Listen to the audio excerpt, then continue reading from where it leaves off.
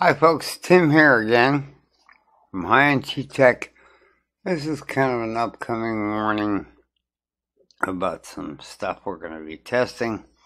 Kind of fell into a little extra money today from a co-worker who wants me to come in tomorrow, open the place up, so I have all the keys, like 45 cars on the car lot. No, well, let's not go there. But in truth, we're going to be getting this keyboard Sunday, which looks pretty good to me. It's a rechargeable keyboard, ultra thin and light. And it says it has a 6-month life on the battery, as long as you're not using the backlight too much. But the reason I'm buying this is totally because of the fact it's backlit. There's like 7 colors. I don't care. I just want to be able to turn the studio lights pretty much off at night and sit here and type. I looked at some USB keyboards and they were outrageous. So I'm like, wait a minute, that thing plugs in. This thing is BT, Bluetooth. Yeah, I know it's Bluetooth 3.0. Come on, folks. How much range do you need for a keyboard? My Logitech is God knows what. My K480. But what we're looking at, it supports Apple and Android and Windows. And Android and Windows are basically the same. So, same with the Bluetooth keyboard on the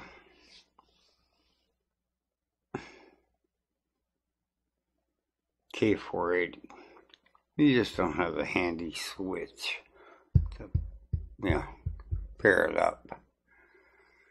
At $19.99, with a total cost of $21.09, it'll be here Sunday.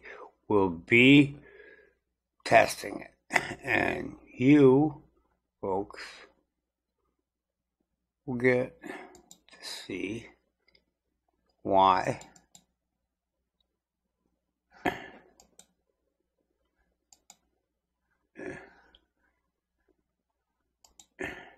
I really want this thing. It'd be really nice if it wouldn't do that. God, I hate Amazon sometimes. Okay. Now, as you can see, it has a caps lock. For work, that's a must. The K480 does not. I don't care about the backlighting at work. We're not generally selling cars in the middle of the night. But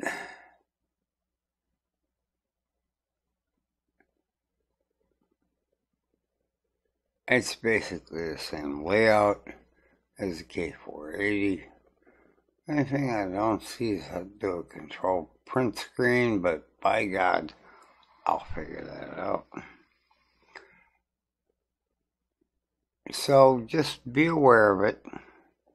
It'll be here Sunday morning.